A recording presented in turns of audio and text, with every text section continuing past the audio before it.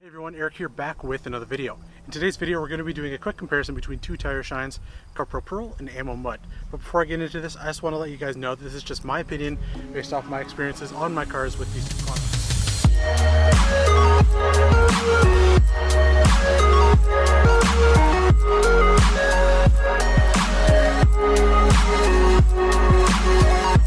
So the first one we're going to talk about is CarPro Perl.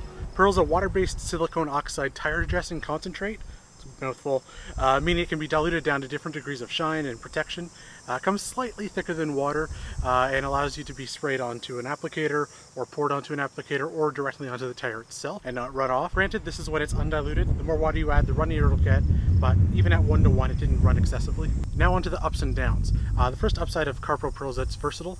With the dilution ratios, you can dial in the amount of shine you want. If you want a satin look, undiluted is pretty good. If you want a more matte, deep looking tire, 1:1 is pretty good. I find that any more than that, the tire shine effect isn't really there anymore, and the tire just looks darker than normal.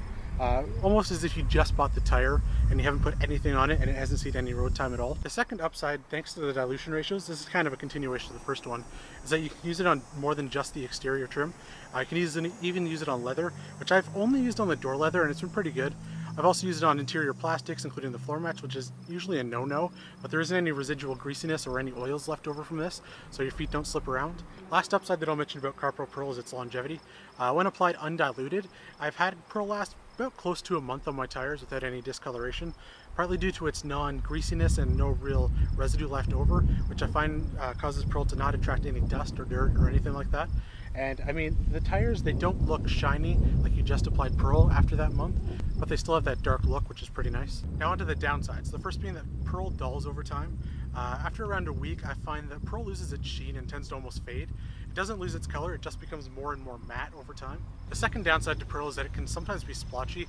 Because it's runnier than usual, can spread a little thinner and sometimes spread unevenly at the same time. Because of this, I tend to spend a little more time making sure my tire's 100% covered, but that only adds a couple extra minutes to your application. Now on to Ammo Mud.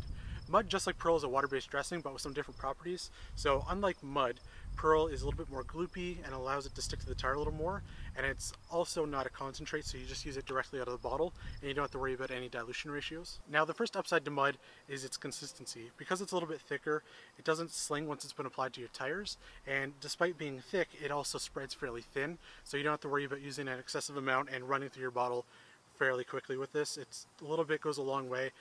That's kind of the motto with all ammo products, a little bit goes a long way.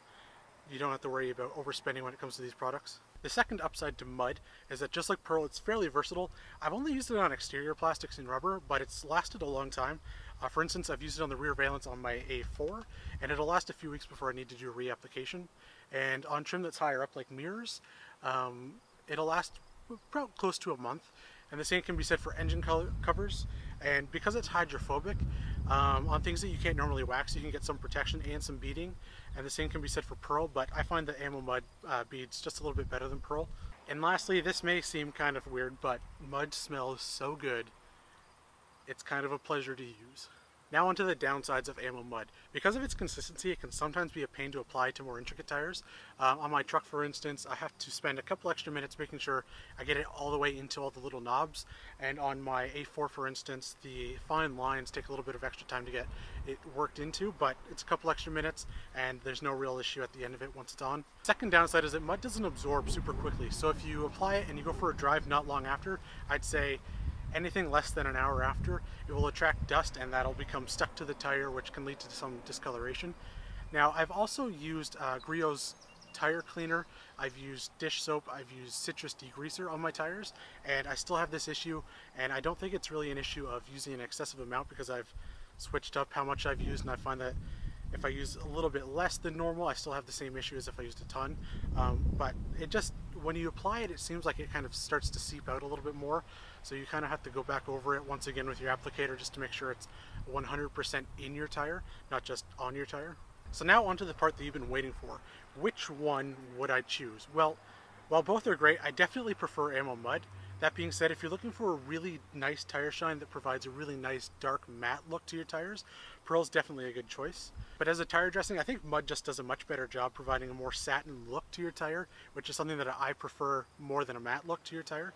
And it provides the same amount of depth as Perl, so well, you get similar properties. I find that Ammo Mud just a little bit better. So hopefully you guys enjoyed this video. I want to remind you guys to rate, comment, and subscribe.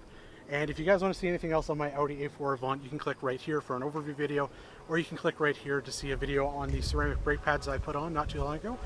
In that video, I do a quick little brake dust test and let you guys know what it's like having ceramic brakes, how much easier they're clean, that sort of thing. So yeah, stay tuned, rate, comment, and subscribe once again. Peace.